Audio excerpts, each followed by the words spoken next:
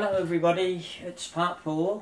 I've had to wait for a while to do part 4 because I've been having major dental indignities performed upon me. I am now starting to recover.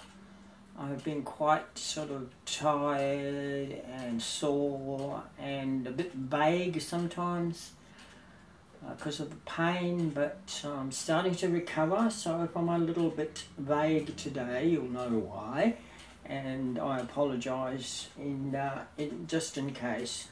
But anyway, I'm going to try and show you actually something practical on this boat, the Golden Hind. So what I'm going to do is, I'll put that in there. And as you can see, there's bubbles coming off as there's boiling water I just put in there from the kettle. I'll just have a quick sip of my cuppa over here. Ah, lovely. Nice cup of chai. Lovely old chai. So there we are. So I'll turn it around the other way now. Oh yeah, there's a lot coming off that one. A lot of things coming off that one. You see all the bubbles? I'll turn it around the other way again.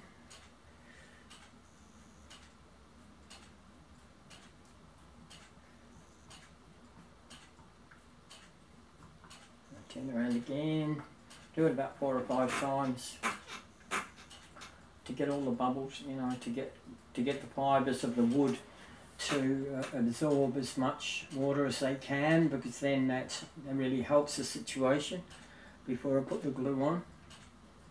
So there we go. Drop the other side in again. I'm only using hot water here. I normally steam them and leave them in there for about 10 minutes, but this works just as well, and it's a little bit quicker, so I won't subject you to the steaming process because it'll be boring for you. So I'll just do it this way. Just keep stirring it until it actually starts to settle down a bit.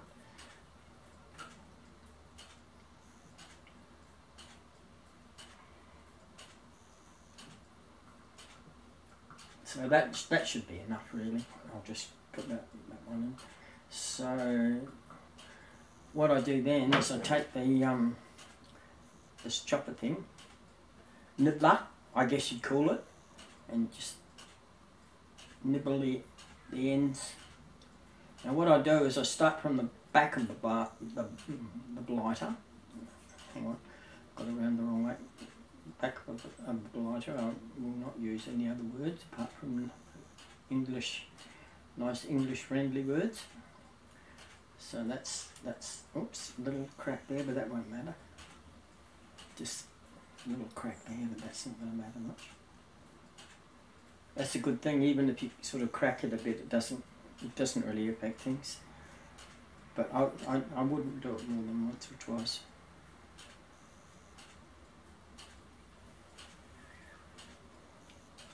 If I did, I'd probably get another stick, but that one's not too bad. Certainly not badly broken, it's just a bit cracked. There we go. So then what you do is you get that out of the way. I'll put it down there out of the way, and then I'll move the boiling hot water because I don't want to have any indignities fall upon me from the boiling water. And so what I do is I start from the rear. I'll put this. Oh no, I can't cut it to see it down there. What I'll do is I normally put it on my knee, but I won't do that this time. Is I go to the end there. Oh yeah, that's pretty good. And yeah, that'll do. And then what I do is I get the glue.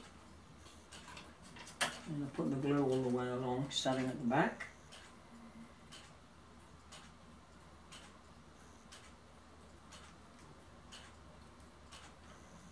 There we are, some along there, some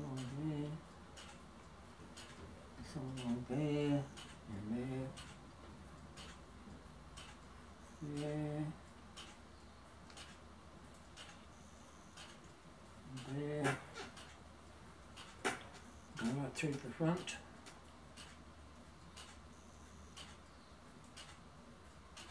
The good thing with this white glue is that you can put a whole lot of it on, and as it sets it shrinks down, and you don't get sort of a residue of glue that's not being used. It's very good that way. I don't know how they've designed it that way, but that's the way it's working.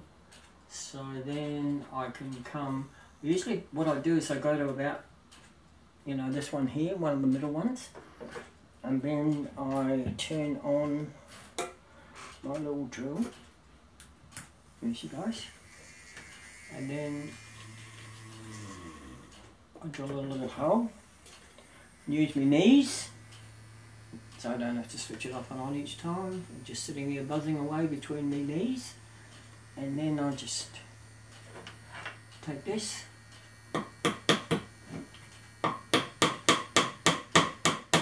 lovely little hammer.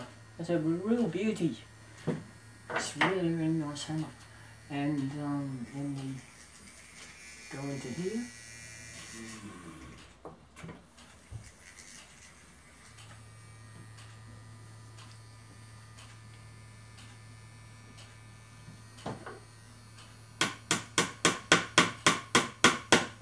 There it is.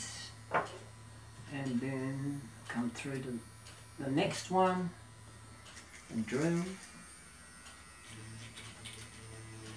Oops, just a little bit long titch. Now I'll show you something in a minute when I get to the end one. So that one's in nicely. That actually allows you to get it into a reasonable angle. So what I'll do is I'm just going to bend this last one up into its place. See, the wood's allowing me to do that because it's been fairly well soaked. So, and then I just take this. Now, on this back one, there's quite an angle, so I'm just going to make sure that I can angle down into the rib here, and it doesn't go either one side or the other side of the rib. So then it could cause trouble. So there we go. Put that in there. Yeah, that's good. That's a nice angle. Straight into the ribbon, hasn't come out. No, it hasn't come out the side. That's great. So what I do now is I go to the front. I'll just show you. And I bring the thing around and see where it's going to end up. Probably just take this and cut it off about there, and then follow it through.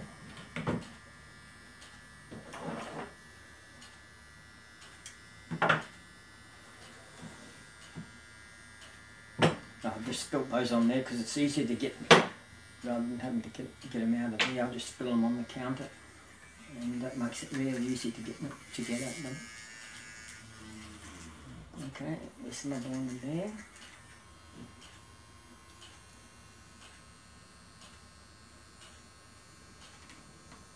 There we go. Hammer. That's quite a nice day over here today. So as you can see, it's not straining the wood at all, but it will at the front.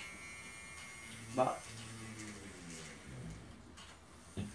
it's best, I find it's best to work from the keel and come upwards from there. You could work the other way too. It really wouldn't make a lot of difference, but I just find this, for me it works better from the keel. I should try the other way sometime, just to see. It probably doesn't make a lot of difference. There we go. Gee, Rebecca's been listening to a beautiful song. It's originally Sting belonged to his song called Fields of Gold, and it's all sorts of international artists have been singing it, and it's absolutely a beautiful song. Yeah, Rebecca's really loves listening to all beautiful songs because she'd be a really good singer if she really, you know, wanted to. So it's really nice that she can sing along to those songs and be a happy girl. Yeah, and she gets me to come down. John, let's come and listen to this. And it's like, whoa, it's amazing. So it's nice for me too. Especially in this time where we've got interesting things going on in the world. It's nice to hear that, you know, the human spirit will not be held down by anything, that the human spirit will always find a way. There we go. So that one there is ready. So put a little nail in there. Oh yeah, that's fine. Some llama. Oh, lovely. Yeah, it's a bit of a funny angle on that one. Now that I've done that, what I can do, I don't know if it'll work on this part, but usually I put some of these in. I think that'll probably fit in there, alright, to even things up a bit. Oh yeah, that's going to work great. So I always do them around this way. These things are fantastic. They're really, really excellent. It's perfect for this sort of thing. If you're into this sort of thing, I'd track some of these down. I got them on eBay. I forget how much they were and what they're called, but anyway, they're little clothes pegs, things, and they are fantastic for this work. They do quite often break, but that's okay. You get 50 for a few bucks. So I'd say that's great. And so anyway, I think that's all the nailing done now. Now, as you can see, the front looks very undignified, doesn't it? It's a big mess, but that doesn't matter because I can make it look like this back here. See how nice that is. That's come up lovely. Look at the top there. So it all gets small. That's only half done. It's not finished. So it's it comes up like that, and then no matter how many indignities you've performed upon it, and I have performed many on all of my ships, even though they look quite alright, because the good thing is, I'll just switch this beastie off and put him out there out of the way, because I can, you know, put the beautiful brown, very thin half-mil planking over the top of all the indignities once they've all been sanded back, so they're never shown to the public. And I'll show you what I mean. I do have, as we speak, I will just move over to here and I will show you the endurance. Look at that. See how nice it comes up? It's a few tiny things, but that's with a very rough one, and it's come up lovely. And I'm actually waiting till I've got a bit more expertise with building these blighters until I actually do advance upon this one. And there.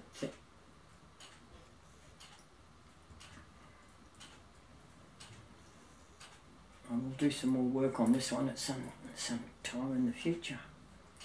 So it's come up quite nice. And of course, you know, you get this, the right sort of paint for them. I always use acrylic, and Danish oil is very good on the decks. So I use Danish oil on the decking, and on the hulls that are just brown, and it's the brown you're painting on. You know, the half-mil brown planking, I use Danish oil on that, and it is the business. I tell you, the boat looks beautiful afterwards. The Danish oil is the business, I tell you, for this sort of thing. So anyway, I'm going to check on the planking on this blighter now to make sure that it's all good. Here we are, put another clamp on here. Yeah. So in a way, the clamps don't really matter that much, because the when you sand them down, that just smooths everything up, and you've got probably a couple of mil, I think. These are a couple of mil thick, so you've got quite a bit of leeway in there. And also, if you're a little concerned, you can do what I did here.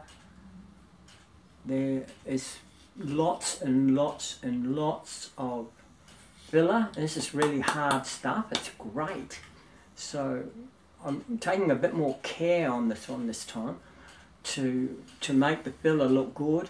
But then here, you see, is what the width of this mess here should be.